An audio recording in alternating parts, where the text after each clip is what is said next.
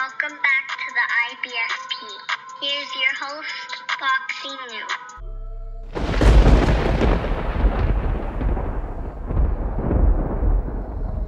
Welcome back, fight fans. Welcome back. Canelo Alvarez and Triple G looks like it's on.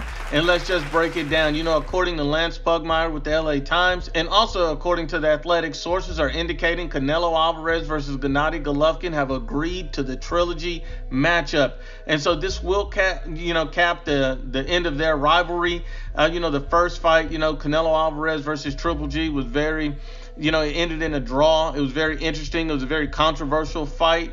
And, that demanded a rematch. And then the rematch came. You seen Triple G and Canelo. It was completely different fight from the first fight. The first fight, Triple G controlled the fight with his jab. Canelo Alvarez was slipping and moving a lot of shots. And the second fight, Canelo Alvarez insisted on walking Triple G down at shots, going to the body, hitting him with great shots, but Triple G was still in the fight. So it was an excellent fight.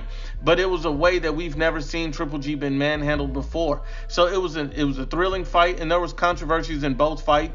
So a lot of people feel like there needed to be one more fight to settle the score, to end all of the talk, just to pretty much give us who is the better fighter. And so that's what the trilogy looks like it's going to be for. The Zone has been wanting and pushing for this fight for quite a while, and they finally got the fight they've wanted.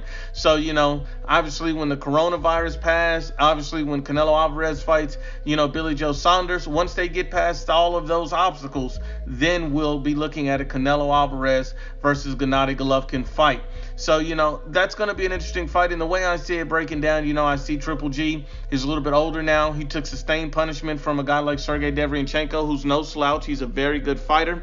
While Canelo Alvarez is in his prime, he's improving, he's slipping and moving a lot. His defense is at the elite level. So, if we got to be honest and unbiased when we see it, we got to be real about it. I think that Canelo Alvarez stops Triple G in the trilogy. I think Canelo Alvarez is just going to be too much for Triple G.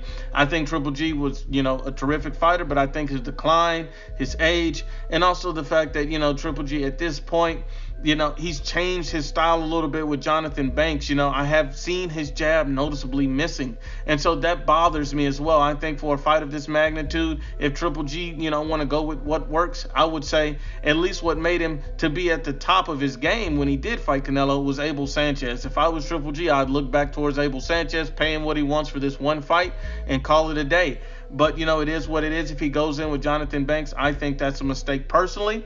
But I think Canelo Alvarez at this point, he's going to be too much a sustained body attack.